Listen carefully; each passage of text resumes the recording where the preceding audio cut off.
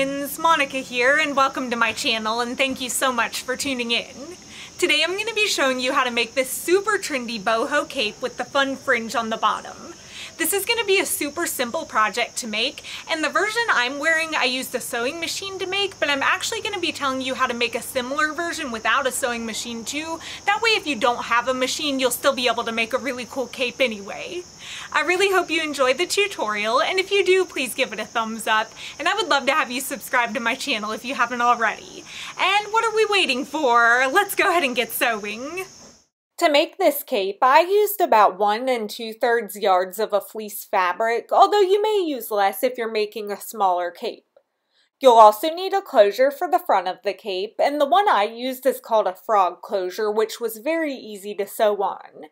And finally, I used a package of 1/2 inch wide double fold bias tape. Although if you don't have a sewing machine and you still want to make this project, you can skip the bias tape. And I'll have all the items and sewing supplies I use listed and linked in the description below the video in case you want a list of everything that I used. The cape is made from a large square of fabric. Mine is about 58 inches long by 58 inches wide, which I found to be a really great size for that cozy blanket-like feel. But if you are more petite and this size winds up being too big for you, it is really easy to trim down after you try it on. So no worries if you do cut it a little too big at first. Start by folding your square in half and smooth out the fabric so that there are no wrinkles. Then fold it in half again the opposite way and again smooth it out, so that now you should have 4 layers of fabric folded up into a smaller square like this. Go to the corner where both of the folded edges meet because we'll be cutting out a circle here to make the neck hole. To get a perfectly even circle, measure from that folded corner and make a mark 2.5 inches away from the corner. Then swivel the tape measure down slightly and make another mark 2.5 inches away. Continue doing this until you've created a quarter circle shape. Then connect the marks with a curve and cut along that line. When you unfold the square completely, you'll have a perfect circle in the center for the neck hole, but we also need to cut a slit down the center so that we can actually wrap the cape around us. To do this, cut a straight line through the middle of the square, starting at the center of the circle and ending at the bottom of the square, just like this. At this point, you can wrap it around you to see if you like the size, and if needed, you can trim it down some along the sides or along the bottom edges. Basically, if it feels like you're wearing a blanket, you're on the right track. Next up, we have to trim the neckline into more of a curved shape so that it lays more smoothly rather than jutting out into a point like it does now. Grab your chalk and sketch out a gentle curved line starting from the neck hole and ending at the front opening just like I'm doing here, and this will give us a general guide of where to trim it so that it lays nicely. Your line doesn't have to be perfect by any means, it's just a general guideline. Take it to your table and cut along that line starting at the edge of the circle and ending at the front opening so that you'll have a gentle curve that blends together without any harsh edges. To cut the other side so that it's exactly the same, flip that piece of fabric you just cut off over and pin it down so that you can use it as a guide to cut the neckline on that side too. And then they'll both be perfectly symmetric, and as you can see, the neckline lays much more smoothly now. We'll be adding bias tape around the front neckline next, just to give it a nice detail, but if you don't have a sewing machine, you can skip this step and leave the edges as they are because we're using fleece fabric that doesn't fray. If you do skip the bias tape, make sure your edges are cut perfectly smoothly and make sure none of your markings are showing, and then you can skip the next few steps and join us when we cut the fringe. To add the bias tape, lay your cape out so that the wrong side of the fabric is facing up, and I'm going to zoom in on this bottom section first so that you can see it more clearly. And even though I'm using black bias tape on mine, I'm going to demonstrate the first part of adding it with orange bias tape just so you can see the details better because darker colors can be harder to film. As you can see here, the top side of the bias tape is a little bit shorter than the bottom side, so with that shorter side facing up, lay it near the front opening of your cape, leaving about an inch hanging past the cape's bottom edge. Unfold it once so that the shorter side is now closest to the opening of the cape. Then unfold that shorter side one more time and line it up along the edge of the cape like so, and pin it down. Line up the next couple inches of bias tape along the opening and pin it down too. And as you continue doing this, make sure that each section of bias tape is completely smooth before you pin it down so that it all lays flat. And I've switched to the black bias tape here now that I've shown you the up-close detail. When you start getting into the curved portion, take extra care to really smooth out that bias tape so that it lines up around the curves without any gaps or puckers. It really helps to take your time and work it around those curves, especially when you get to the extra curved part at the back of the neck. I personally like to smooth out just an inch or two at a time and then pin it down often because it helps me to have it all pinned down when I go to sew it, and then I can smooth out those bumpy sections even more as I'm sewing so that there won't be any puckers on the final cape. When you finish pinning around those curves, line up and pin the rest of the bias tape down the opposite side, and again leave about an inch hanging past the bottom edge. Sew all the way around the opening to attach the bias tape, sewing right next to the fold that's closest to the edge of the cape. Use a straight stitch and always backstitch at the beginning and end of your seams to secure the stitches, and make sure to remove the pins as you go so you don't break a needle.